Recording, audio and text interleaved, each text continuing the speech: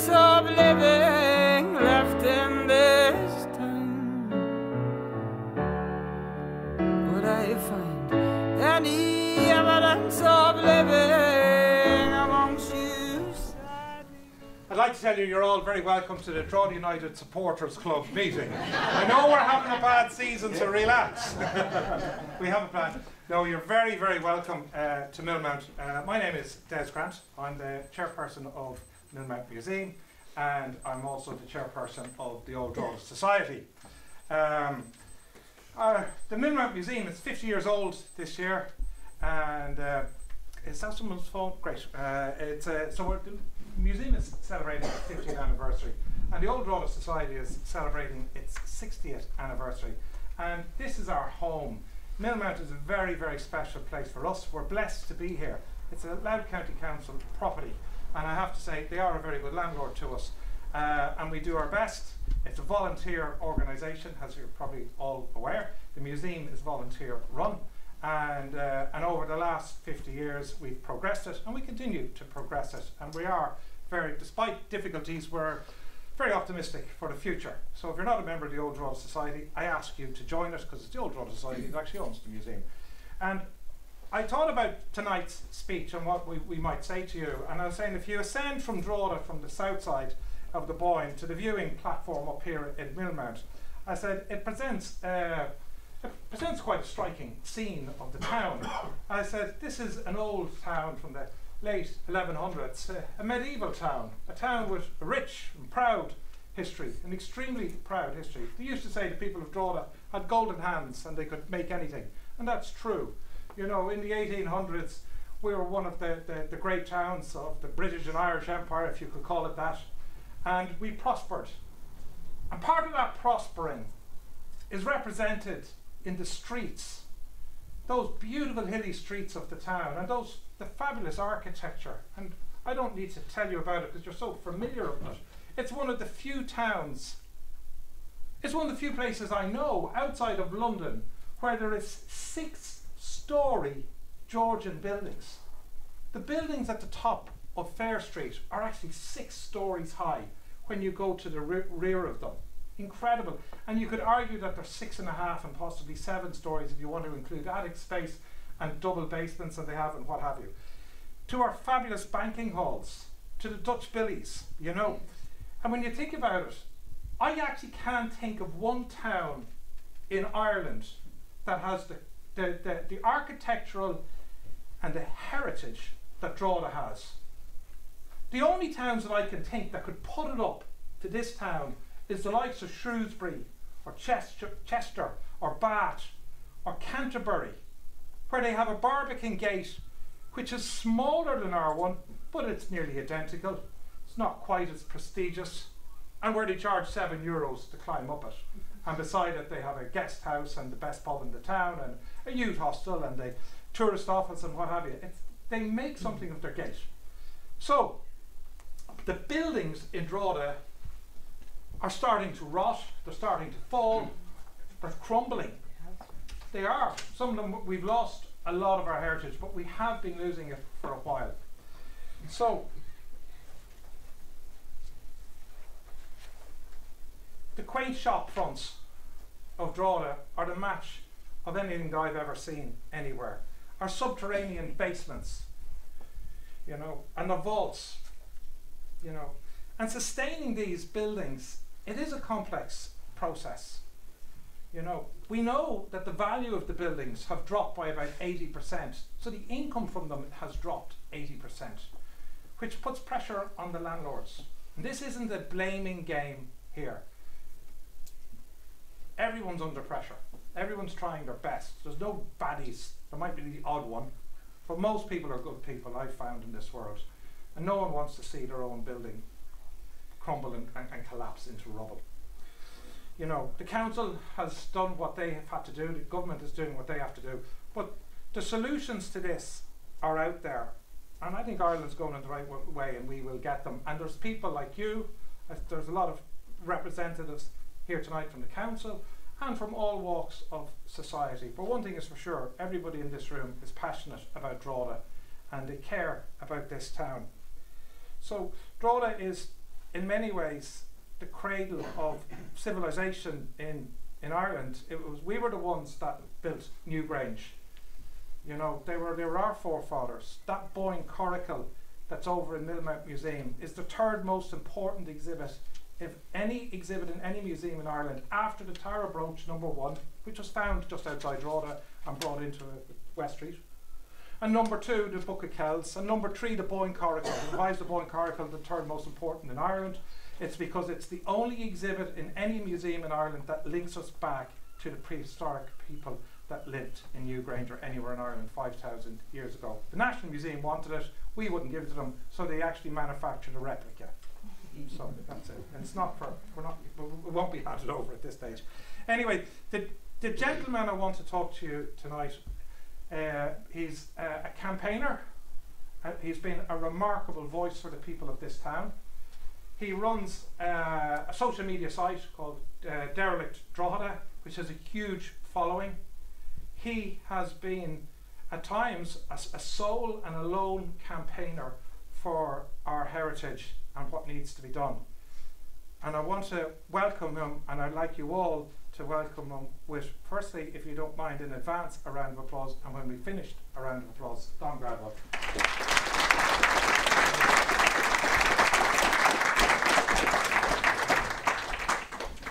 Thanks, Des, for the introduction, and thanks everybody for turning up tonight. It's a lovely summer's night. It's the first lovely summer's night we've had, and I can't understand why 60 or 70 people wouldn't prefer to be at home in the garden rather than listening to me. I'd like to thank Des for the introduction and the Old Drogheda Society for the invitation to platform my views, or our views, if you like, the Derelict Ireland movement on what's happening in Drogheda in terms of our heritage, what we're losing, what we're saving, what we're trying to save, and then we'll go a little bit further and talk about dereliction then. Some of you in the room might know me, and some of you don't. Don Gradwell is my name. Gradwell is a long-established Drogheda family. We came from England in the 1850s and settled in Drogheda. We've been here ever since. A couple of notable things that happened in my family history. My grandfather John Gradwell was the mayor when Dominic's Bridge was opened, so the name is on the plaque down there. And my great-grandfather George Gradwell bred the horse Drogheda that won the Grand National in 1898. I'm passionate about Drogheda. I love Drogheda. I bleed Drogheda. I travel around the country quite a lot, and everywhere I go I promote Drogheda in a very positive light. I feel we've got something unique in this town, and I think we should cherish that. Just in relation to heritage and dereliction, I'm no expert. I don't claim to be an expert in any way. I don't have any qualifications in the subject in building or anything like that. I'm not a quantity surveyor, and I make no financial gain from anything that I do in terms of my work in relation to dereliction. I don't claim to have all the answers. In fact, I don't even know the questions. We're starting this journey now. I also want to dispel the view, and I get it, I get kickback a lot that what I'm doing is negative, because some people say that when I call out the decline of our built heritage, it portrays our city, and I'm going to call it a city, in a bad light. But I think if people actually read between the headlines and read behind the lines, they'll see that they're missing the point completely. I think what we've got to do in order to fix the problem is, first of all, identify that we've got a problem. And when we've identified that we've got a problem, then we can start looking at solutions.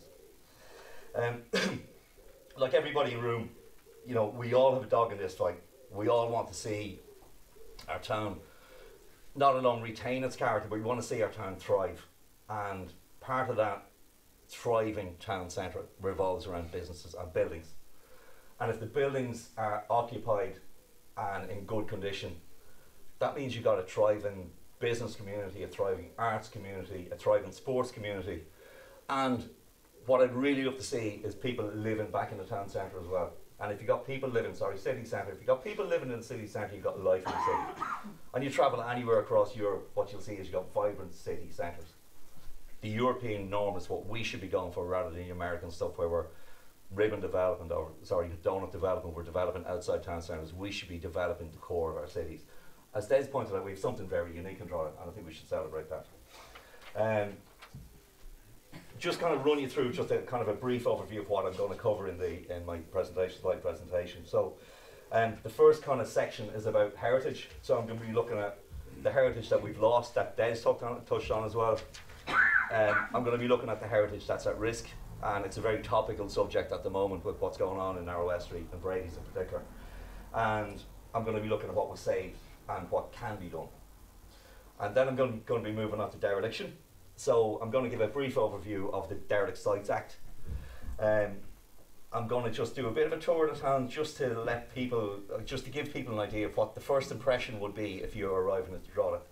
It's going to be a very visual thing. I'm then going to focus on Louth County Council and their role in what I see as the dereliction issue and problem in Drogheda. We're going to look at the reasons for dereliction and how it progresses, and then we're going to look at the effects and the impact of dereliction. Also going to look at the issue of property rights, which comes up quite regularly as well. And then we're going to look at the solutions. How do we go about solving the issue, and what we as individuals and collectively can do in order to bring this to an end. Okay, so I'll kick off. Iconic building. Just want to give some credit to photographers. I'm going to be using some photographs here tonight. I haven't taken them all. The previous photograph there was taken by Anthony Murphy. This was taken by Tony Campbell. So it's an overview of dereliction and threat to heritage in Drogheda 2024. A look at the causes, effects and possible solutions to the crisis. And it is a crisis. We're at crisis point in Drogheda now. Particularly with what's going on in Brady's, what's potentially going to happen in other buildings around the town. This is a crisis and it needs to be dealt with as a crisis. Why the Derelict Drogheda Action Group? I don't have a skin in the game, except I am of Drogheda. That's the skin I have in the game. I'm hugely concerned at the alarming levels of decay and dereliction that just have been allowed to take hold over the last 2 decades in particular. I'm frustrated at the neglect and lack of concern from property owners and the local authority and its effect that it has on the community as a whole. There was a resignation that dereliction had become normalised. People just accepted it as if, yeah, it's okay, it's dereliction, what the hell, that's just the way things are. And I started looking up instead of looking straight ahead. And I think a lot of people during COVID in particular would have done that because everywhere was quieter. People had more time. So as you walk across the town, if you weren't hit by a falling brick, you could look up, you could see that dereliction was beginning to take hold. And I started sharing my thoughts on social media, and it's become a bit of a monster. I'm kind of part of a greater movement, which is a loose conglomerate of people all over the country. And on Twitter, it's the Derelict Ireland, the hashtag Derelict Ireland movement, set up 4 years ago by Frank O'Connor and Jude Cherry in Cork. People who had come back from living in Holland and started noticing dereliction in Cork. And having been down there with them on Monday of this week, they have a major problem in Cork as well. As I say, I travel a lot around the country and I see dereliction everywhere. Drogheda's pretty bad. Narrow West Street's probably the worst street in Drogheda. Okay? So, in terms of saving, protecting and restoring our built heritage, our future is up to us. It's up to us. We have power. As individuals, we have power. Collectively, we've more power. And we have to speak up to try to retain what we have left. We're losing heritage at a rate of knots in this town, and we need to speak up. This is choice A. If we don't speak up and call out the inappropriate owners, this is what happens. Fires happen, roofs are taken off, buildings decay, and we have Brady's situation happen all over. Or we can choose this route. This is being done, this is in West Street. It's actually being done up at the moment. It's due to open pretty soon. It's a join to the old permanent TSB building. Look at the architecture in that. That's what we have. That's what we have to retain, and that's what we all have to fight for. And there are individuals out there who are fighting for this and are working hard towards this, but we got to fight harder. In terms of what we've lost, I call it the South Core. We are our own worst enemies. Drogheda people are doing this to themselves. The South Core is, if you like, the bottom of the hill here. It's the Bull Ring, it's John Street, it's James Street, it's Graves Lane, just ripped ripped apart, a whole medieval streetscape, a whole history. If you've read Walter Macken's Seek the Fair Land, the first chapter is based in that area. We've lost that. We did. Drogheda people knocked that in the mid-70s, put tarmac over it, to build a bypass that was since bypassed again. How ridiculous is that? And then the old grammar school. And most of us are old enough to remember that being desecrated. Again, by Drogheda people. And I happen to bear witness to that actually happening, because I was a young man when it happened. And I was on my way home from a nightclub in the back of a taxi as the diggers were knocking that building. And it was around this time of year, because it was almost bright. It was about 4:30 in the morning. I saw that happening. What else have we lost? It's kind of topical. That's what Brady's used to look like. Brady's doesn't even look like that today. It looks like that today. The top floor is gone. That didn't happen overnight. That's been happening for years, and it's been allowed to happen for years. The building's at risk. We can all see them. Donaghy's Mill, fire in 2019, I believe. That's 5 years ago. Absolutely nothing has happened since, except it's changed ownership. Brannigan Weavers, probably used during the Fla, I'd imagine. But since then, in 5 years, the roof has mysteriously disappeared off Brannigan Weavers. There's no roof on that building. So that building is obviously at risk. This is heritage. I mean, that's an 18th century mill. This is a warehouse. Warehouses that all over the country are celebrated and feted and used by the community for whatever reason. Yet here, it's just a pawn in the game. Again, people my age, very familiar with that building on the left, McPhail's. McPhail's was the hub of our youth. That's where we went. I was going to say every night of the week. Every night of the week it was busy. I wasn't there every night of the week, but it was busy. It's shameful. It's shameful and embarrassing to look at McPhail's in that state now. Shameful and embarrassing. And then I'm not going to concentrate too much on Narrow West Street. Everybody knows what Narrow West Street is. Everybody knows the state of the buildings there. Everybody knows kind of what's going on. That's the former Carlton building. I remember going in there with my granny and going downstairs, and it was an incredible place, run by incredible people, a fabulous cafe. Part of that building is reputed to be the oldest building in Drogheda, the oldest standing structure in Drogheda. And it's under threat, under serious threat. And if any of you on social media have seen Anthony Murphy's drone footage of Brady's, you can see the roof of the Carlton. Again, slates missing. So it's under serious threat. Some people here might have gone to school in St. Philomena's. Yeah, lots of people here have gone to St. Philomena's. Another fabulous heritage building on Duke Street. So as you're walking across West Street and you walk between what was the old AIB and St. Peter's Church, look up to your right. That building is a disgrace and has been allowed to fall into disrepair and is definitely at risk. And the last one here is in Palace Street. Again, these two buildings owned by the same guy. Okay, and I'm saying nothing out of court here because he's on the derelict sites register. I think both of them are now, but certainly they hadn't been for a long time. Owned by the same guy. And it's not just private individuals that let their buildings go into decay. These two buildings are owned by the local authority. Louth County Council own these two buildings. The one on the left they've owned for many years. The one on the right, they've recently taken ownership of that from the OPW. But again, that's embarrassing. The OPW, who should be in charge of our heritage, owned this building and let it decay for years and years and years. And now it's passed over to the local authority. And we pray that they might do something to retain them. We pray. We don't know.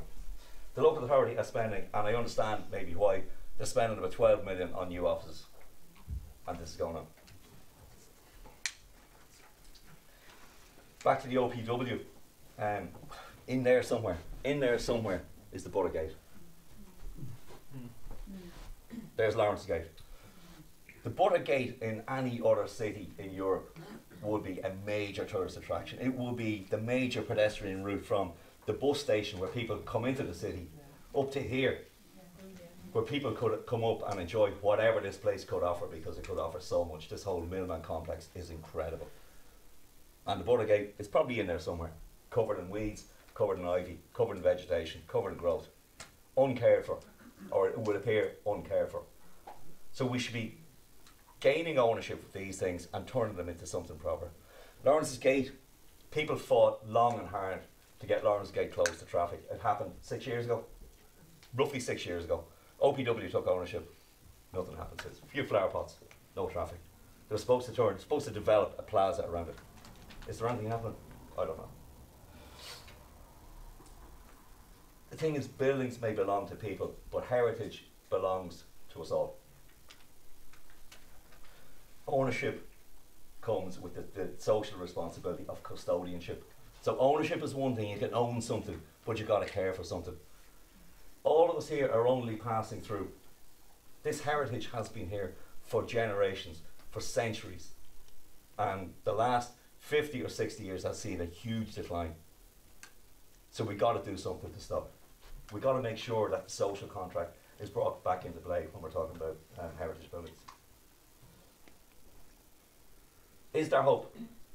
With property in the right hands, with proper legislation, state agency oversight and support, it is possible to stop the rot. It is possible. I'm going to go through a few examples here of really good stuff that's happening in the town. I've got some water. First one isn't so much a heritage building, but that's the permanent TSB. It's been restored lovingly, you can see. I mean, there's a lot of work and a lot of money is going into that. That's going to be in use fairly soon, and this is good. This building, Urbana, looks like it's there since the 1700s, but that building was actually built in 2000s. So it's possible, with the right planning laws and the right planning mindset, that if somebody wants to build something in Drogheda, it can fit in with its built environment. It can fit in with the architectural vernacular around it. That can be done. So they're two good. They're two good ones. Water for anybody? Two Georgian buildings up in Lawrence Street, up at Lawrence's Gate, very well restored back in 2000s. And again, back to this one again. It's part of the permanent TSB, but it's a gorgeous building. It's been restored lovingly, and hopefully open soon. Maybe slightly topical, but the Merchant, and what's happening to the Merchant now is only fleeting. Okay, but a lot of money was spent on the Merchant to bring it back into the state it's in. It was sitting there as the Lawrence Inn for I don't know how many years, falling down, vacant, potentially going derelict, potentially at risk. It was bought, it was done up, a lot of money was spent on it. We might not agree with what's happening there at the moment, but as I say, that's fleeting. The town will benefit from that building for generations to come. And this one here is it's special to me. That's Paradise Place. It's been done up at the moment. That's where my grandfather was born. So that's a family home, my family home. Sorry, former family home. I wish it was my family home now, but it's not. It's been lovingly restored. I'm sure with all sort of architectural historians all over Crone, all over, but that's been restored to a thing of beauty. Apparently it's going to be done in the next few weeks. So that's the good news. Now the juicy bit. Dereliction. So, if we define dereliction, the Derelict Sites Act 1990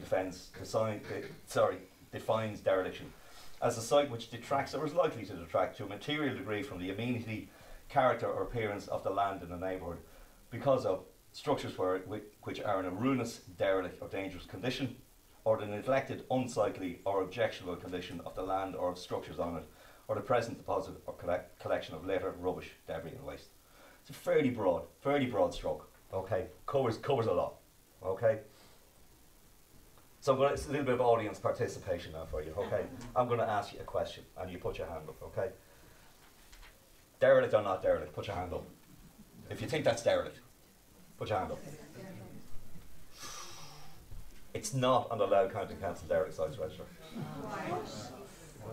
Audience participation, hold on, more coming. Derelict or not derelict? Derelict. Okay, well, that one's on the radar, that's okay. What do you think? Derelict or not derelict? Hands up. Derelict. Not on the Louth County Council Register. Derelict, not derelict? Derelict. Not on the Louth County Council Register. Derelict or not derelict? Derelict. Owned by Louth County Council, not on their own register.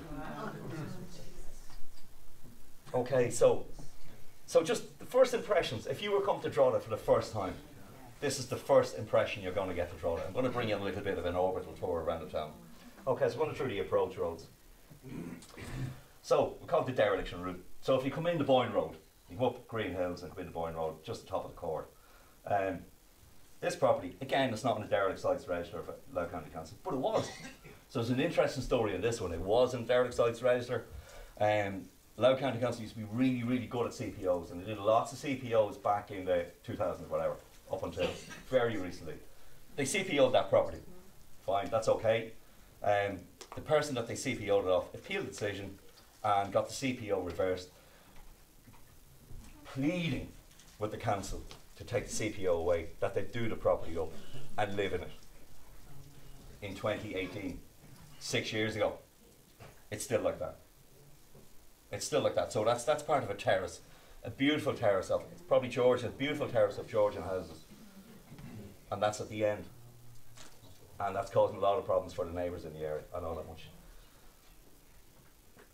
I won't say it's owned by the sister of a well-known politician. I won't name any names. Okay, if you come up Green Hills, the old Boyne Mill, plans for a hotel, big headlines in the newspaper, huge investment coming, big hotel coming, nothing happening. Nothing happening. Years, this is years later, nothing happening. So you hear plans, plans, plans. This is what you get. Nothing happens. Kermit Feckin Road, again, plans for this one. So you'd hope. I mean, Peter Smith is here, it's opposite the Blues. I'm sure they love looking at that when they come out after the matches. North Road, we've been on this one before. Louth County Council have refused to call this derelict. They put a dangerous structure notice on the building. It's not derelict, as far as they're concerned. We need to work on that. Mel, we've looked at this one already. So if you come down to the No Road, so if you arrive into Drogheda by bus, that's what greets you. Again, not in the derelict sites register. Delete Road, say again? Sorry. Yeah. It's just, I've lived in Drogheda for 40 years. And that's when I came, it was open. Yeah, yeah, the start. 40 years ago, yeah. and it hasn't been open for 20, Well, there you 39. go. Yeah. That's the Baymore Road, again up by the school. Was a great shop when I was in school, up on the Baymore Road. Well, it lasted there. The Marsh Road, I skipped one, the Dublin Road. There's no dereliction on Dublin Road. This is no obvious dereliction on Dublin Road. There may be in between behind the high walls and the bushes, you know, but you can't see it. But there is, not that I can see, and there was no dereliction there. There was on the height where Urban Life are building the apartments up on Cromwell's Lane. You could call it Dublin Road. That's no longer derelict. It's been worked on. Again, down the Marsh Road, as you come in, that's what you meet. And even if you sail up the Boyne, okay. Now, apparently there's news on the Hebble Sand that the Hebble Sand is going to be removed, or whatever, broken up and taken away. But it's taken years for this to happen. Years for this to happen. And it's not good enough. So I'm not even going to go into the town centre. I mean, that was from 2022. This was when the campaign started. I just went through derelict buildings, but I'm not covering vacancy here tonight. Vacancy is a huge problem as well as dereliction. Vacancy is what leads to dereliction. Every derelict property at one stage was vacant. So this is derelict only. So I'm not going to go into the town centre. We all know the issues that we're having in the town centre, particularly on Narrow West Street. So next question. Is the council working hard enough to protect our built heritage? No. Okay, that's the derelict sites register. If you want to Louth County Council, and it's a clunky enough website, but you will get to that in the planning section. So when the Derelict Drogheda Action Group started a campaign in 2022, has anybody any idea how many sites in Drogheda were on the derelict sites register, Louth County Council's derelict sites register? One. Yeah, okay. In 2022, 2 short years ago, we had only one officially derelict building. One. There are now 28, okay, so there's 28 listings of derelict properties in Drogheda on this list, which is, it's progress. I call that start. It's nowhere near the actual figure, it's nowhere near the true figure. There's 28. The issue with this is, every one of those properties that are on the derelict sites register can be levied on an annual basis at 7% the value of the property. So in order to levy the property, you have to value the property. But the problem is, while Louth County Council have 28 properties on the list, they've only valued 14 of them. And Louth County Council will always say, we've no money, we've no money. And there's a source of income for them, a relatively easy source of income for them, that they're just ignoring. And I know people will say, oh, well look, you know, the owners won't pay the levy. Everybody knows in business what happens is, if the levy is there, it's on the balance sheet. It's shown as owed money because it's a charge that remains on the building. It's a charge that remains against the owner when they go to sell that later on. So I estimate the real figure of dereliction, I say 50 plus, it's probably more. Okay? So I got the feeling that people said that, you know, Louth County Council weren't enough. I did a straw poll on the Derek Drogheda Twitter page last Saturday week. And I asked the question, in your opinion, has Louth County Council been doing everything it should be doing to tackle dereliction and vacancy in Drogheda and other parts of the county? I'm amazed that 5% said they weren't. Yeah. Amazed. Now, having said that, I can qualify that because somebody who said yes sent me a message on Twitter and said, I read the question wrong and I pressed the wrong button. Okay, so the figure is probably more 98 as against, or 97 as against 3%. 186 votes. That will tell you. That will tell you. And we've some elected members here tonight. Bring that information back. This information needs to be fed back to the council. They need to understand what people on the ground actually think. They need that fed back to them. And I'm imploring all of the elected members to make sure that this is top of the agenda for every meeting. Every meeting that happens, dereliction needs to be top of the agenda. The question needs to be asked, how many properties are on the list? How much levies have you taken in this year? And have you valued the properties? Are you doing your job? Just asking them to do your job, that's all. I mean, it's their statutory responsibility under the Derelict Sites Act that they maintain an up-to-date register. Up-to-date register means having the properties listed, but valued as well. As far as I'm concerned, that register is not keeping up with statutory obligations because it's not up to date. Okay, how does dereliction take hold? It always begins with vacancy.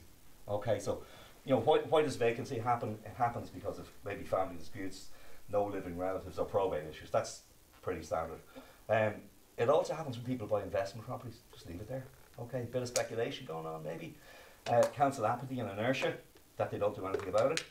The Derelict Sites Act, which is a bit clunky, and I'll deal with the Derelict Sites Act a little bit later on. And even though there's a vacant sites tax, it's self-declared. So, self-declared in Ireland, I'm not so sure. You know, I'm not so sure that was a really good idea. I welcome the fact there's a vacancy tax. I really do welcome that, but I think that it needs to be maybe tightened up a little bit. So how does dereliction take hold? There's a syndrome called the broken window syndrome. So what happens is, you have a building, broken window. Actually saw one, a building I never really took notice of before, but again, a piece of masonry fell off it during the weekend. It's the one on the corner of Shop Street and Larne Street. And again, it's the first time I ever kind of looked up because it's an occupied building, it's painted up, it looks well. Didn't realise there was issues with the structure, but it's a broken window there.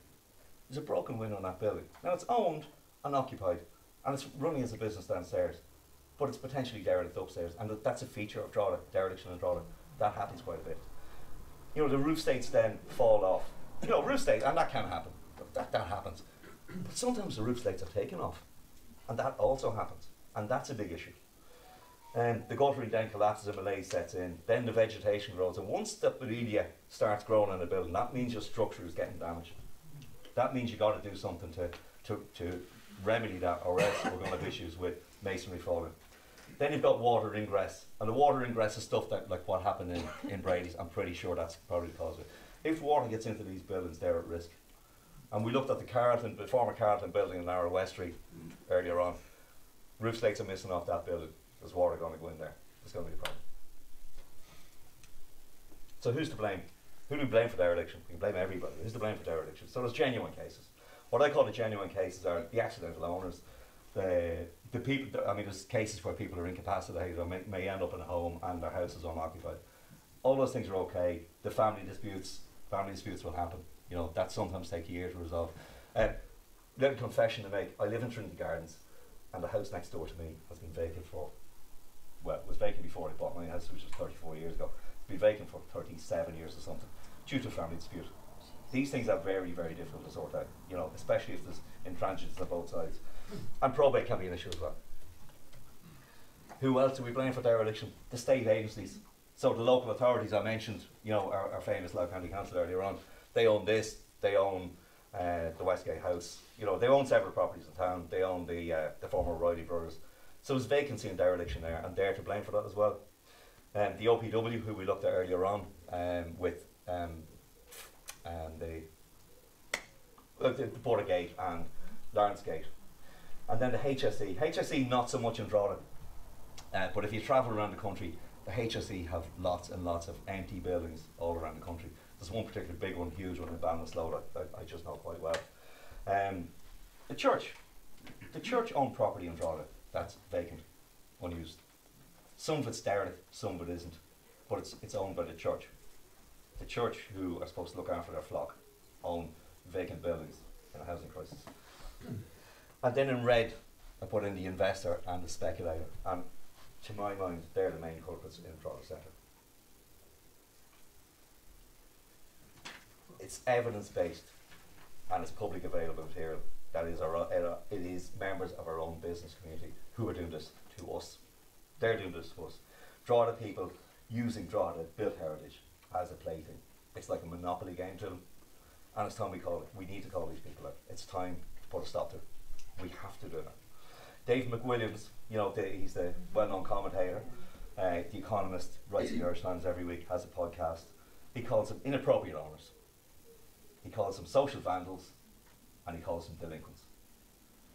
I'd have a few more choice words than that, but that's what they are. You know, dereliction is social vandalism, and it affects us all. And these guys need to be called out.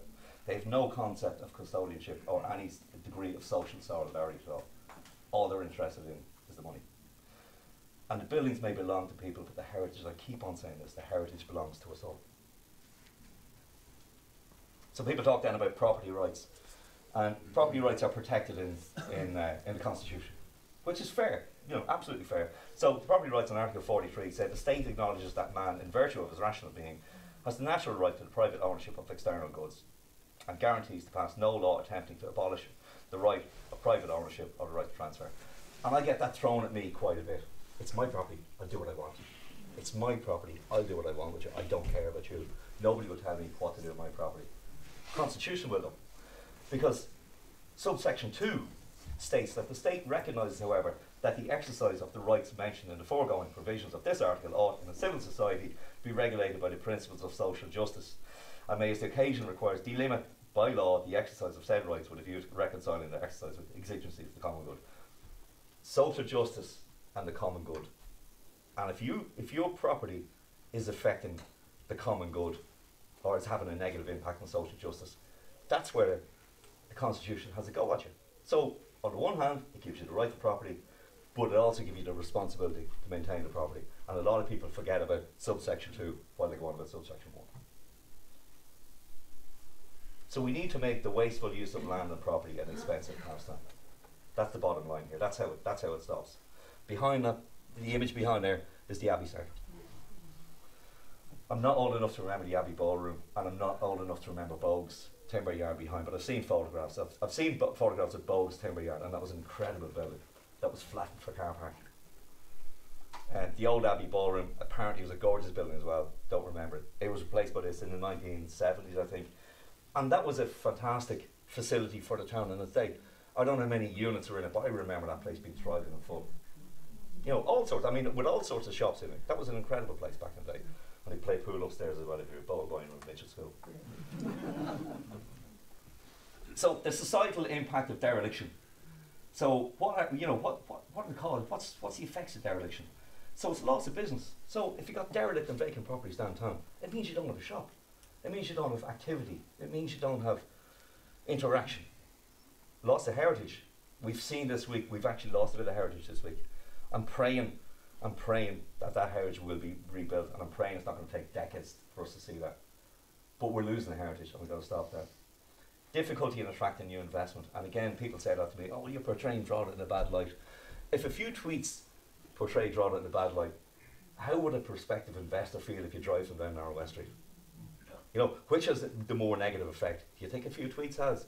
Or do you think that driving down in a street that, and I keep on saying this, looks like Sarajevo in 1995. You know, it's that bad. It looks like a war zone.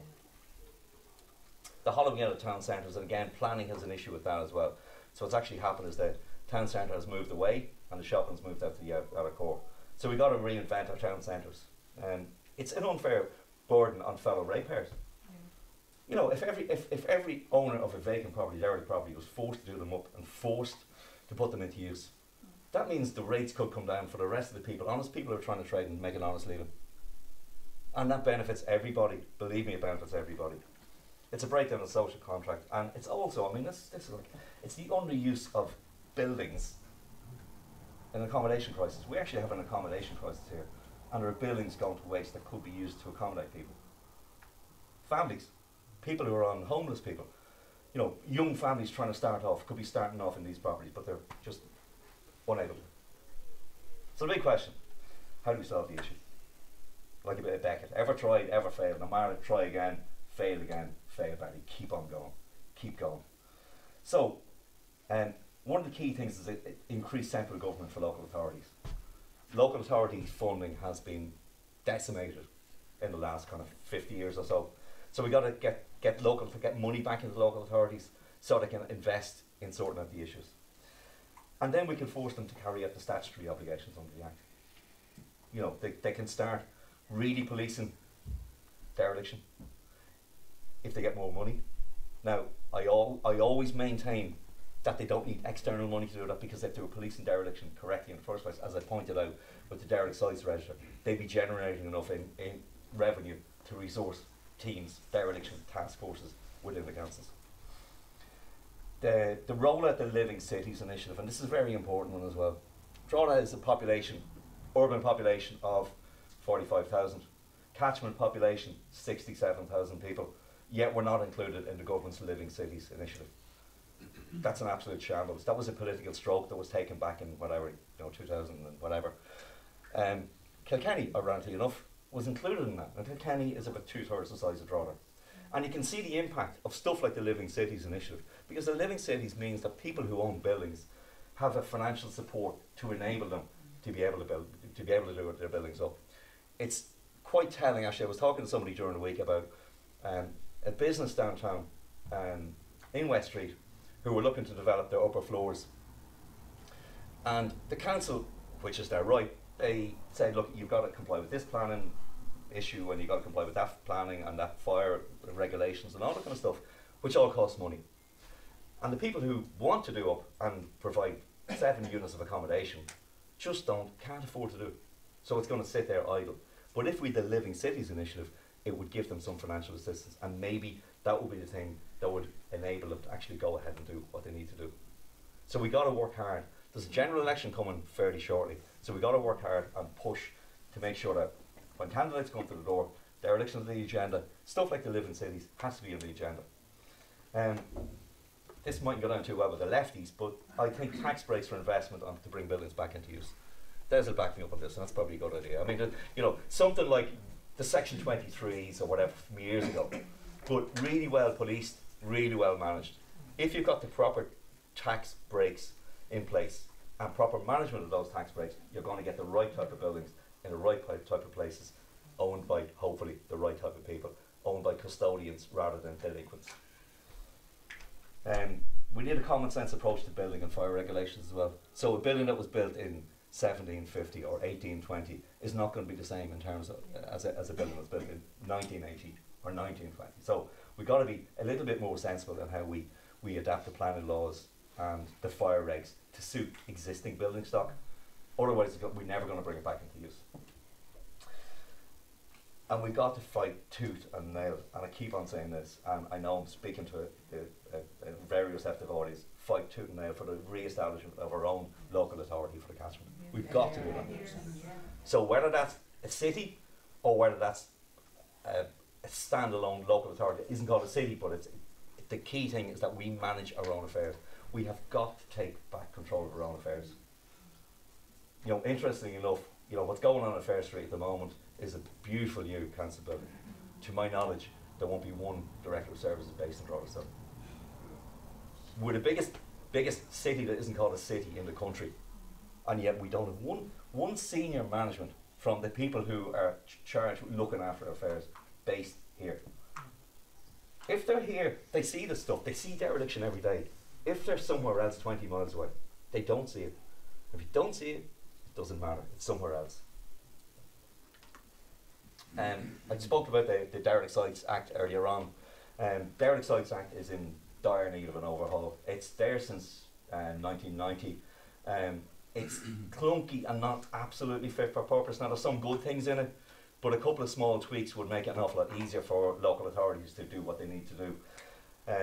So my belief is that the 7% levy should be increased, but it should be increased on an incremental basis. So it should be probably lower in the early years, but once you go beyond 5 or 6 or 7 or 8 or 9 or 10 years, that should be incrementally going up year by year. So it's more punitive as you go on. So the longer you leave a site vacant, you're punished more effectively. And the introduction of compulsory sales and compulsory rental orders should be part of it as well. The CPO process it's clunky, it's expensive, it's difficult for councils to do. Louth County Council were very, very good at compulsory purchase orders for years, but it is a clunky and expensive process. So if there were things like compulsory sales orders like they have in Scotland, which work very well, it's a very simple process. You have to sell your property, bang, it's gone, that's it. There's no long drawn out legal process, no huge legal fees. And the other thing is, if we need to task revenue with collecting the levies. So the levies are allegedly collected by Louth County Council, so they levy the property owner. The question is, how much of that do they actually collect? How seriously do the property owners take a levy coming from the council? Whereas if an envelope drops in with a harp on it saying you owe revenue money, you're going to perk up. It'll soften the cough. Okay, so I think that's it. So these are all, you know, kind of ways of dealing with things. And you look and say, oh, yeah, but look, it's a big, big problem. What can I do? What can I do? If you see it, say it. I started doing it. Other people have done it. All over the country, people are doing it. See it, say it. Dereliction is now becoming part of the national discourse because people are saying it. Report dereliction to local authorities. So there is, again, it's a clunky system, but there is a way on the Louth County website, Louth County Council website, where you can report a local derelict property. You have to download the form, you have to include your photograph and stuff like that, so it's quite clunky. But if they get inundated with reports, that's when action happens. Hound the public reps. Hound the public reps. So we've a new council in place, okay? So every time you meet a public rep, mention dereliction. Ask them to bring it up. Make sure they bring it up at every single meeting. That dereliction in Drogheda is mentioned at every single meeting. Whether that's who's new on the list, when are you coming down again, how much are you collecting, how much did you collect, when are you going to value the property. These questions have to be asked almost on a daily basis. So when the councillors go for their monthly meeting, the management on Dundalk know it's coming. And if they know it's coming, they're going to be aware and they're going to work harder to make sure that they've got their homework done. We've set up a dereliction and housing task force in Drogheda, and again we're going to be asking some of the elected reps to get involved in that. So follow what we do. So we only set it up in the last couple of weeks, so we haven't gone public yet with social media and stuff like that, but you know, when we get it set up, we'll be promoting it widely. So watch us, follow us, and help us, because it's in everybody's interest. You know, we're at the forefront, but everybody has a responsibility. Everybody in this room has a responsibility. Shame the speculators. Shame them. That's a word that we don't use too much, you know. I think the only reason there are 28 properties in Drogheda in the Louth County Council derelict sites register is because they were shamed. It's because they were getting bad publicity. It's because there were tweets going out, because they were mentioned on Facebook, because people were actually seeing what was going on. People were becoming aware. They started working on it then. They're not doing half enough, far from it. As I say, the election is imminent, so you know, call for an overhaul of the Derelict Sites Act. Again, if anybody needs any information on that, I'd be willing to help. Again, I'm not an expert, but you know, if there's enough people asking for the same thing, we've a really good chance that the act might be reviewed. And get involved in community activism. If somebody said to me 5 years ago I was going to be standing up here tonight talking to a crowd, at the invitation of the Old Drogheda Society with dereliction, I would have laughed. Literally would have laughed. But when I started getting involved, it's become a monster. And it's something that I've great passion for, but it's something that, you know, I can show my love of the town by what I do publicly. So don't be afraid to do that. Don't be afraid to be active. Don't be afraid to be vocal. Let your thoughts be known. And then say, well, who will listen? So you say, look, what kind of results have you got? Well, as I said, Louth County Council have been shamed at the beginning to take the issues seriously. So they've actually started to do stuff in dereliction. They didn't for years, but they are doing it now. They're not doing enough, far from it, so we keep shaming them until they do enough. The vacant sites levy was introduced by, of all people, Fine Gael.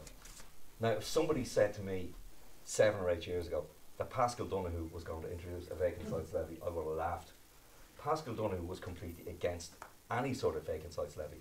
And it's just that upswell of activism, that groundswell of knowledge about dereliction and about the issues that are going on and about vacancy and the housing crisis forced his hand. So for Fine Gael to introduce a tax like that is quite amazing. Now, again, it's not perfect, it's self-declared, but again, it's on the statute book, so that can be changed quite easily. And grants for derelict and vacant properties introduced by Fianna Fáil, again, that's due to public pressure. Nobody was talking about dereliction 5 or 6 years ago. Now it's part of the national discourse. It's huge in Drogheda at the moment because of the issues that we're having. But I've been on national radio, I've been on, I've got lots of national media coverage because people are interested, people want to know. People want to talk about dereliction. And not in a negative way, people want to talk about the solutions. And these solutions are happening, these things are happening. Dereliction is a hot topic. So I'd say just keep the faith. Hope is not optimism, which expects things to turn out well, but something rooted in the conviction that there is good worth fighting for. So we got to fight. We got to keep fighting. Thanks a million. Thanks everybody for your time.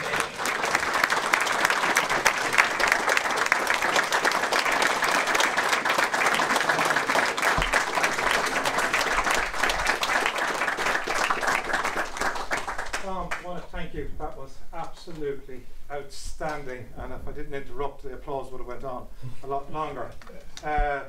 We actually we've recorded tonight's lecture and talk because we felt it was worthy of it, so it will be released out, so anybody who'd like to listen to it again can, and anybody who wasn't able to enter tonight, because I think we turned about 20 or 30 people away unfortunately, they too will be able to get it. We'll also, I have no doubt, we'd like to have Don back in a year's time for a refresher lecture and to tell us what's happened if he'd be so good to do it. Listening to the lecture tonight, one of the things that struck me, among many things, was the Duke Street House, what it was called, which is the beautiful Georgian. And during the week, somebody came to me and he said, "Oh, we have a fantastic idea. We're looking for places in Drogheda to put yellow heritage circle signs on houses. And maybe you'll come around to town and show us a few of your choices." And the first one came to mind, well, why don't you do one on Duke Street House, which is now derelict?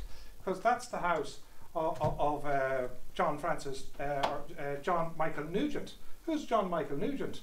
Well, the first national anthem, God Save Ireland. And that was when he was one of the Manchester martyrs. He was a Drogheda man. Police came to get him. He jumped out the top floor of it to the north side of the building and came down that way. They say he fell 4 stories. He didn't quite, even though the newspapers report. He made his way to Manchester and escaped, but he was caught and he was one of the Manchester martyrs. At that trial, most of them were condemned to death, and they shouted out, "God Save Ireland." But the Drogheda fella, who wasn't condemned, he actually got off. He replied, "Say we all." And that got into the song, "God Save Ireland, say we all." So Drogheda man, that became our very, very first national anthem. And in the GPO, 1916, when those brave men and women fought for Ireland's freedom, they sang that song every night and roared it out the windows, And a Drogheda man, and that was his family home. And you know what? Let's put the yellow or the blue heritage circle on it as quickly as we can and let everybody know. That's one building. And all of those buildings have a story. I remember one day in the Drogheda Leader when we started out and we were training a young reporter, and he said to me, "Where do you get the stories?" And I said, "There's a story in every door." And I said, "There's number 2 Dominic Street. If you knock that lady's door, she'll give you a story." And to my surprise, he went over and he knocked the door. And he said, "Is there any stories?" And she said, "Yeah, there is. We actually have 4 number 2 Dominic Streets." And that story went on to that. So Drogheda's full of stories. the story we have tonight, by the way, a lot of our buildings are in good shape, but we are losing them, and there's a lot of solutions there tonight. Dom believes in the carrot and the stick approach, and the Old Drogheda Society believes in the exact same thing. Carrot and stick, you know, and it needs to be both to make this work. Now, we have a little tradition here, and we ask our speakers if they take a few questions. Now, we have another little rule of the Old Drogheda Society. If you raise your hands for a question, we're looking for a question. We're not looking for a speech. So you get 30 seconds to give your question, and then we cut down. So would we like to have somebody, if you'd like to ask Dom a question? Yes, please. Dom, I'd like to ask if it would be possible, there are local reps here, would it be possible to introduce the levy to be cumulative? In other words, like if you own an apartment and you have to pay management fees, if you don't pay the management fees, that money will be added each year, and when the property is sold, that total amount by law has to come out of your money before you get the money for the property, everything you owed. So if you had your carrot and your stick, I think that would be a good stick. I would say leave the 7%, add it up. They'll soon get rid of it if they realise that's going to come out. And if the total sale value then, in the end, is 100% of what is owed, they get nothing. My understanding is that's the way it works. Yeah, my understanding is that's the way it works. So it's a cube, so it's 7% per annum. But they're not collecting it, and they're not telling them it'll all be taken out of your final money. That's the point I made, you know, in relation to derelict sites register. They don't. Sorry, they are telling them. Yeah. They are saying that you go to sell the building. Of course, I mean, I expect that, you know, the information that goes from the council officially to the owner will state exactly what you said. But the problem is, they've only started putting the properties on the register since 2022. So they've only started levying now. So if they had been doing what they should have been doing 15 or 20 years ago, that would have kicked in a long time ago. So unfortunately, they're only doing what they should be doing now, and the levy is only kicking in now. So we're into the second year or third year. But they also have to value the property to make sure you can't levy a property that has no value. So they have to make sure that the properties on the register are valued. Can I ask one other question? Well, I'll ask the chairman now. Well, no, you can't. I'll take you in the end. Yes, I will, Carmel. Yeah, thanks. Dom, I'm just wondering, obviously you mentioned the vacant site register. What hasn't really been discussed is the derelict site register. Sorry, you're the other way around. Right, sorry. Yes, yeah. Have you seen the vacant site register? Because I can't find it on any Louth County Council website. And I think it should be made available to the public, because it's the gross figures between the two that gives us a true figure that you discussed. Yeah, you have a figure there, 50 plus. It's well more than that. Yeah, yeah. I'll pass this on to somebody that knows more than me. As I said at the beginning, I don't have all the answers, I don't even know all the questions, but that's a very good question. I'll pass the field to me. I was at a presentation this morning below Louth County Council, and the Director of Operations said that there's 125... Sorry, I was at a presentation this morning down in Louth County Council, and the Director of Services said that there was 125 vacant and derelict properties between just Dundalk and Drogheda alone. So, and that was compiled last year, because we had to make an application to get this rolling 7 million fund that comes in, providing the government have got money to address the dereliction and the vacancy in the town, in both towns in particular. So if you've got 125 properties and you're getting 7 million, not necessarily every year, but you're getting it, say this year, it doesn't go an awful long way towards addressing the issues that we're all talking about here today. But to answer your question, it's 125. Can this be published? It's certainly not published. Yeah, well, last tomorrow can be published and put up on the website, yeah. I think they're required by the government to have an up-to-date vacant sites register as well as, and you know, they have to have a derelict sites officer and a vacant sites officer, that's for sure. Yeah. So they should, of course, have a vacant sites register. Mark? One of the key things you mentioned was shame the owners. Yeah. Can I just say, if I owned one of those buildings here, and if I went to this meeting, I'd be feeling great right now, because I'm still anonymous. Okay. It's still anonymous. It's a shame of the owners. Get your question in. Get your question in. You're running out of time. Is there? We have to start naming and shaming, because the shame doesn't work without the name. Yeah, I mean that's not my job here. You know, I certainly am not. going to start. I mean, look, some owners are. It's obvious because they're in derelict sites register. Vacancy is it's a much more nuanced issue, and I wouldn't even like to. It's a legal minefield. I wouldn't even like to go there. Okay, next question, please. Happy to share it over a few pints if anybody wants to. Sorry. Yes. Can the county council not get the 7% levy every year and put it back into the county council to put her into the both towns? Yeah, well, the point I made was that if you take her off them every year, yeah, and then increase her every year.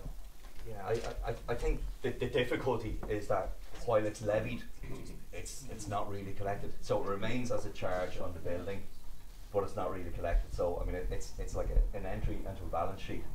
But in terms of hard cash, I'd be very surprised if they collected very much last year. And I'd actually like to ask the elected members if you'd ask them at the next county meeting just how much they collected in the last year. But the last 3 or 4 years. Well, I did ask that question. I think I shared the answer, which it wasn't significant. Yeah. Now, having said that, they will turn around and say, as they said to me, that the collection of the derelict sites levy is difficult. Many owners don't engage with the council and simply ignore the collection notices. The fines are very, very limited, and the stick as such is a twig rather than a stick. Yeah, and again, that's back to the point I made, that I think the Derelict Sites Act needs to be revised, that revenue collects the levy. You know, and like when revenue collects the levy, that needs to be ring-fenced. There needs to be ring-fenced for where it's actually collected from. We keep taking questions. Yes, to the back. Are the vacancies going for people to collect the levies? Good question. Thanks, Anne. Any more questions, please? Yeah. Hi. You said that the ship or the boat, whatever it is, on the river, is going to be dismantled. Yeah. Is that the case? Yeah, I believe so. Yeah, in July. When? July, I believe. Is that for definite? Because I've heard that. That's what I've read. You know, so maybe some of the elected members might be, a bit more detailed on that. July. Yeah. Okay. Yeah. Frank, 4 times Mayor of Drogheda. One of the big issues is that people own a lot of property in Drogheda, speculators. And going back the road, 1981, I was outside the grammar school in my robes and protesting, 24-hour protest, read the grammar school and the destruction of the grammar school. And we didn't succeed. And I believe that owner of that property, 50 years on, is the owner of a property that we're discussing at the moment. And on Narrow West Street there are property owners owns 8 of those properties, and the same is in Dundalk. They own quite a lot of property. So you have the speculators coming in. We don't know who half of them are, but we do know some of them. Some of them are faceless.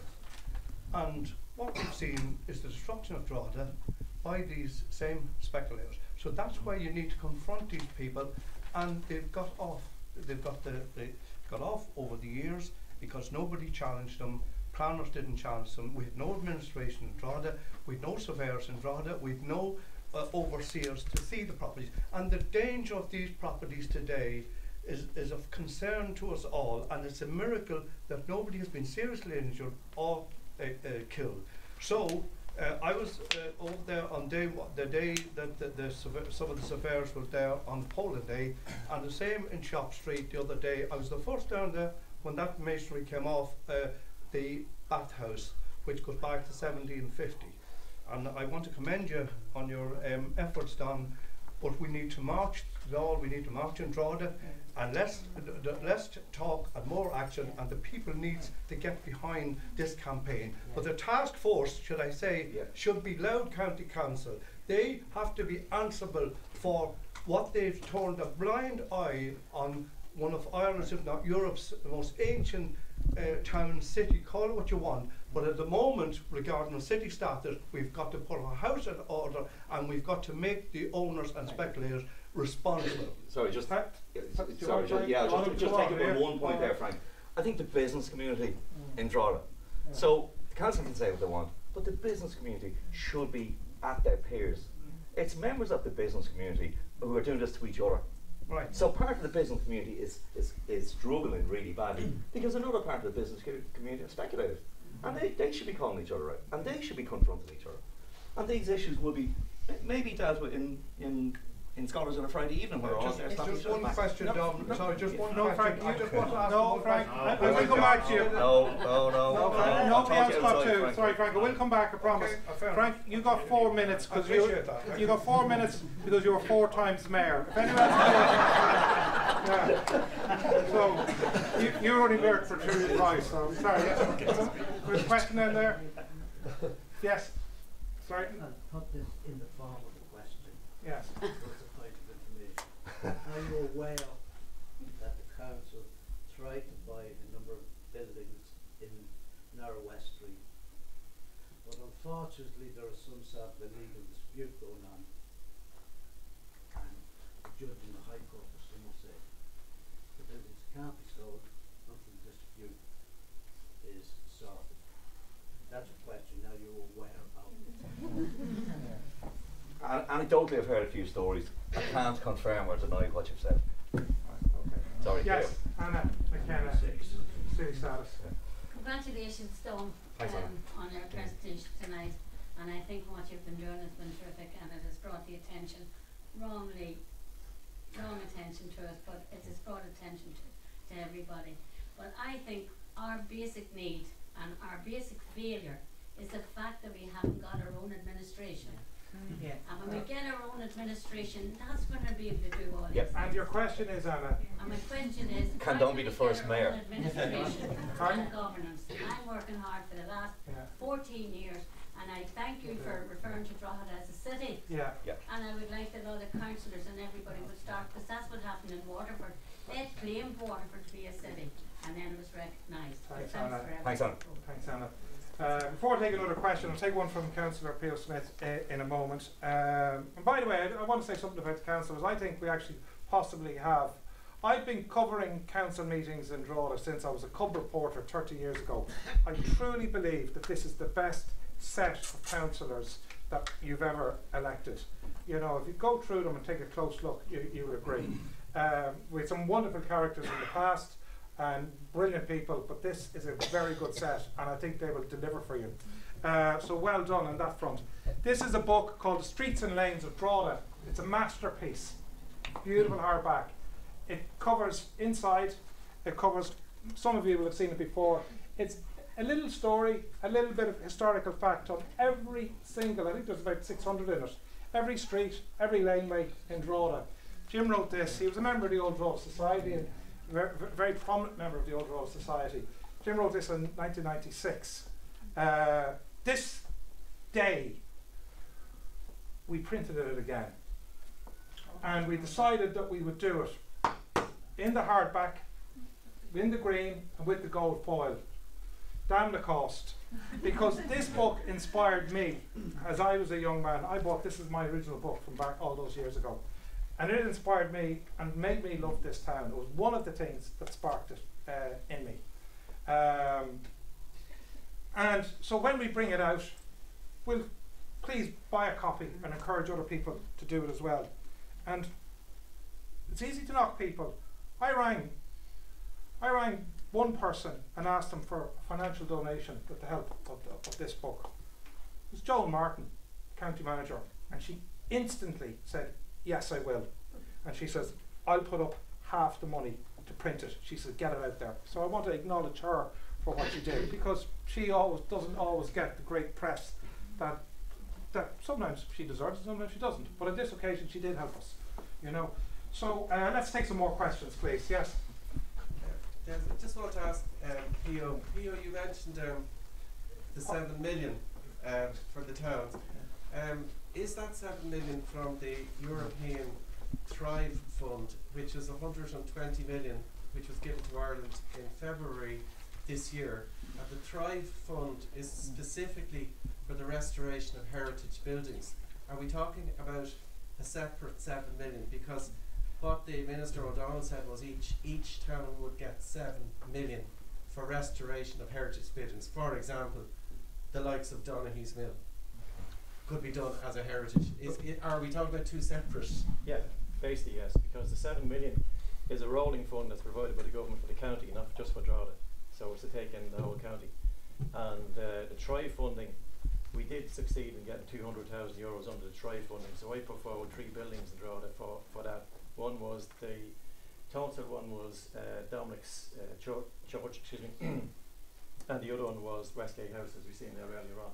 So the idea of getting 200,000 for that is to develop a pipeline structure so that when the project is actually finished, it's actually ready to go, shovel ready to go, and then the government then can come in with the second phase of TRI funding, which is between 1 million and 7 million.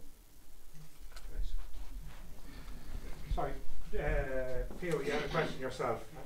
Yeah, just a quick question.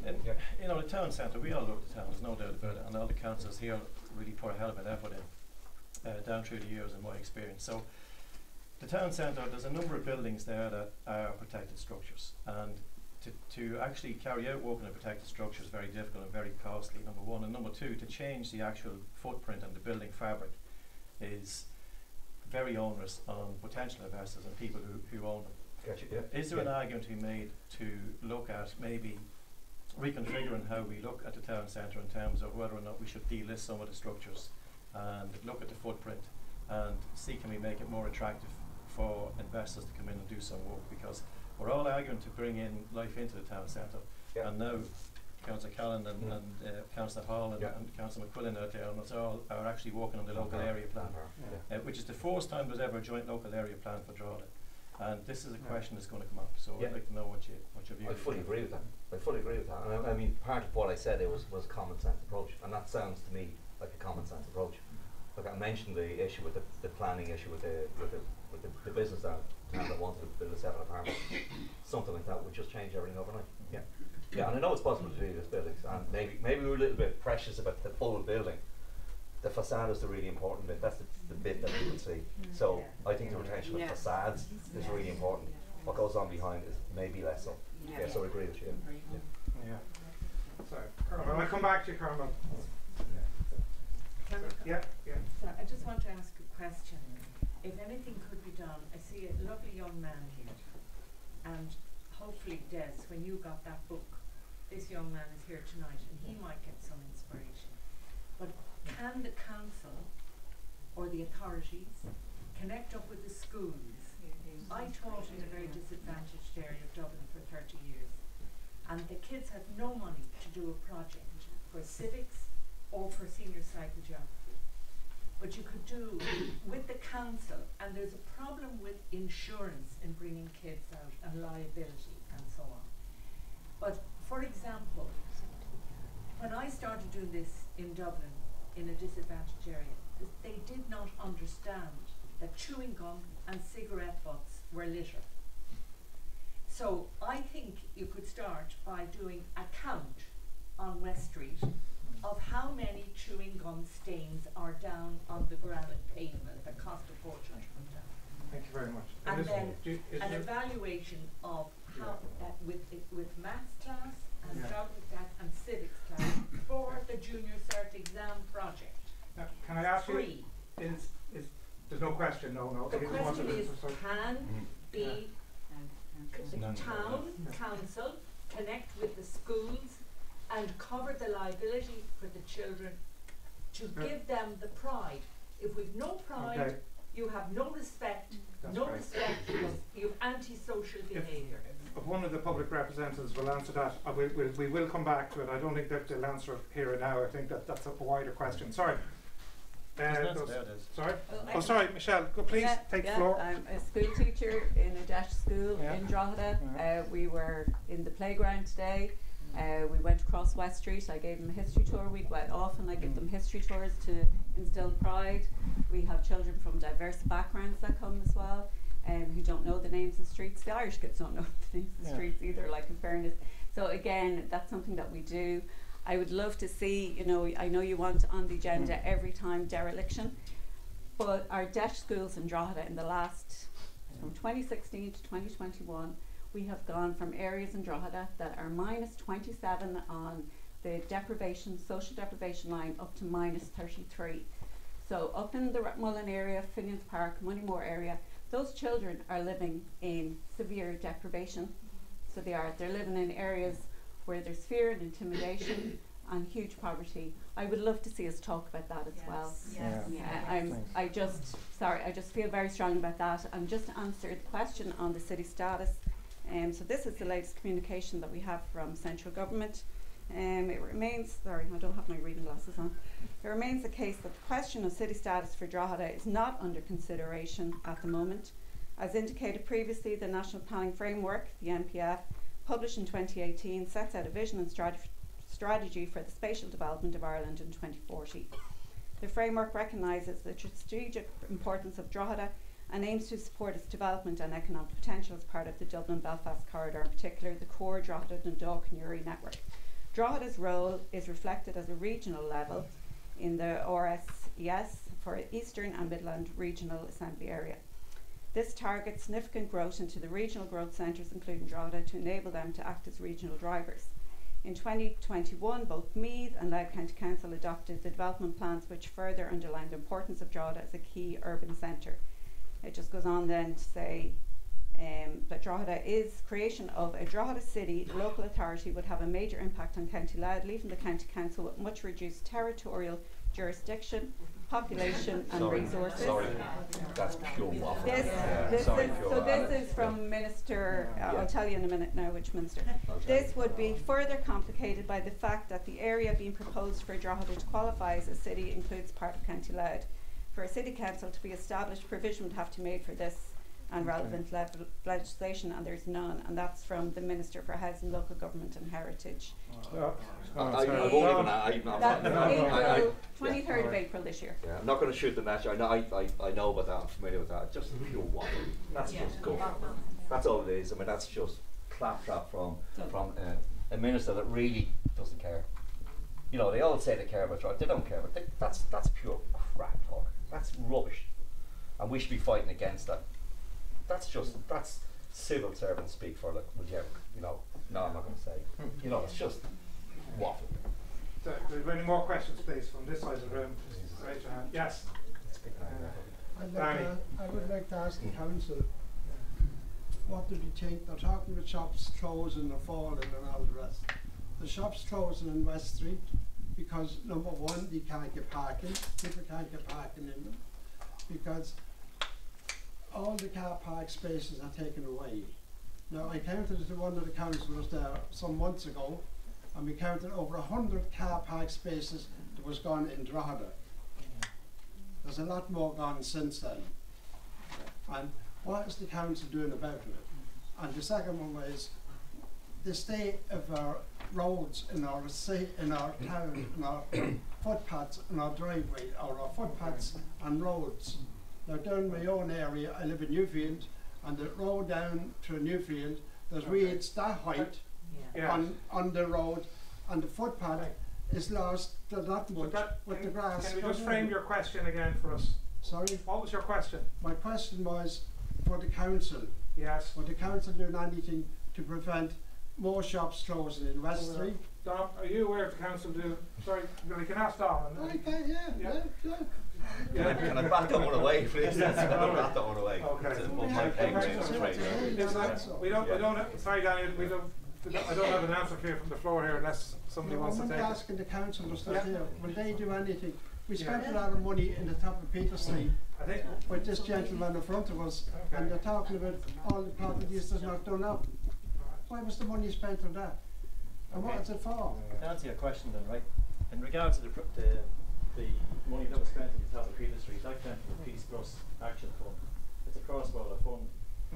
And that, what it turned into wasn't what it was initially designed for. So what happened back in 2013, somebody might remember Grania Sharpley came to Drogheda and she developed a heritage plan for the town.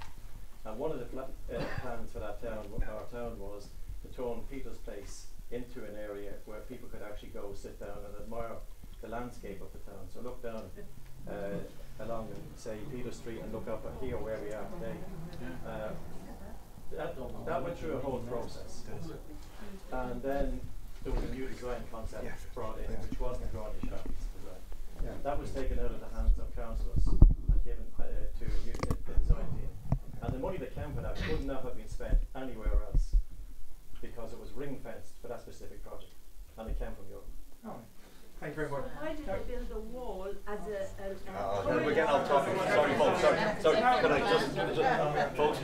talk to Dereliction and we just stick to topic, please. I don't have the answers to some of the questions that have been asked here. All right, the Old Drogheda Society. So, we have one. So, is it a quick question at the back? Yes, and it's a question for Dom. Yeah. Right. Dom, you've done a very good presentation. I'm very impressed. I don't 100% agree with everything, but that's what. That's okay. That's okay. We can discuss that privately. Yeah. But what I would say is, what would you like to see next? There's a lot of new people in here. I used to guess probably lower numbers than this coming to these meetings. What would you personally like to see next, and the people in this room to be able to help you to get things moving? Because I didn't hear a huge amount. And don't take that as criticism. But I would like to see you personally say, this is what we should do next, guys. Well, part of the whole thing about the task force we've set up, like it's a multi-stakeholder task force, and that's part of what we're doing. Is we're going to be coming up with a vision. But like we had an inaugural meeting last Wednesday week, and the street we talked about was Narrow West Street. So to come up with a vision for that, I can't say publicly what's happening behind the scenes, but we've some very exciting news in terms of what the task force has managed to achieve so far. In terms of in terms of vision and an idea about how things can look. Appreciate the elected members are here, and I appreciate that the Westgate vision plan is happening that side of town. That's going to really improve the public realm. But I keep on saying that the public realm can be beautiful, but you can't put lipstick on a pig if the buildings are horrible around it. So I think the buildings have to come into public ownership, or at least ownership of a custodian that would make them part of that Westgate vision. So that's kind of one idea, and I'll leave it at that if that's okay. Yeah. Quite often in the past at these meetings, no councillors would show up. People would say, where's the councillors? Well, we have the Deputy Mayor with us, Kevin Callan. We've 5 elected members. And we've 5 elected members. Kevin, would you like to say a few words to us as our acting mayor this year and deputy mayor currently, please? Thanks, Des. And Dom, thank you for the presentation. And as Des has said, Pio's here, Declan Power's here, Paddy McQuillan's here, and Michelle's here. So we feel as strongly as you do about this, and everybody in the room, and you can hear the room agreeing with you as you go. In terms of questions, what I would say is this: why hasn't Drogheda Borough Council been restored in the last 10 years? That's question one at a national level. I had a look at the Derelict Sites Act, which I had to blow dust off for this evening. Why has that never been updated at national level? There's only so much we can do locally with the tools that we have, and I'm not making excuses. We know an awful lot has to be done. My question is, how can we help you? Maybe you can't answer tonight, but well, I really value the fact that 5 elected members here. You're not in the crosshairs, believe me. I understand how things work. I know that you guys make representations on part of the people. You don't have a huge amount of power to make huge changes. The way you can help is just keep it on the agenda. That's all we can do, is keep it on the agenda. Make sure we're on the front page. Make sure we're forefront of every council meeting that happens. Not just even in the local area meeting, at the county level, when the chief executive is there, when the full management team is there. You've got to understand that that's so many people, and you can see the turnout here tonight. And so it's a beautiful summer's night. The Euro Championships are on. People have much better things to do on the Wednesday than to listen to me up here talking waffle about dereliction. So keep it at the top of the agenda, and that would be much appreciated. We're going to wrap it up, Dom, and I want to thank you for coming, and we'll call for a round of applause, please.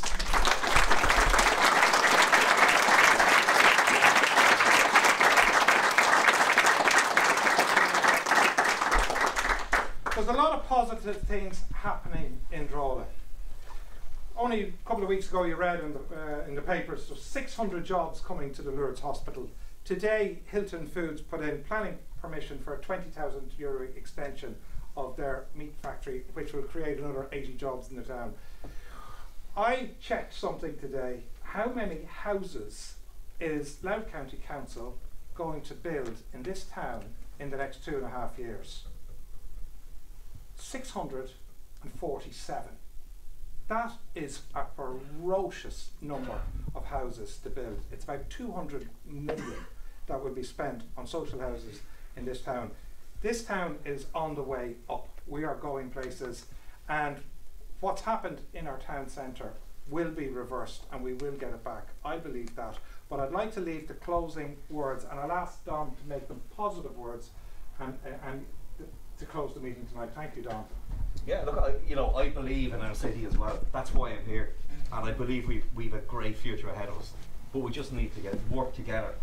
We got to work together, and together we're stronger. In Yarka Curla Kayla, when it comes to making progress, we've got to be stronger together. And the piece that Michelle read out there from Minister Darragh O'Brien, I don't want to hear those words ever again coming on central government, because it's disdainful to the people of Drogheda, proud people of Drogheda, to hear that kind of claptrap from them. I'm really positive about the future. Des mentioned the increase in population. That alone is going to push us over the line. I think we've got to fight bloody hard to get our own management, our own local authority here. And in the meantime, get the Borough Council back in here. We need control. We need to be in control of our own process. So thanks everybody.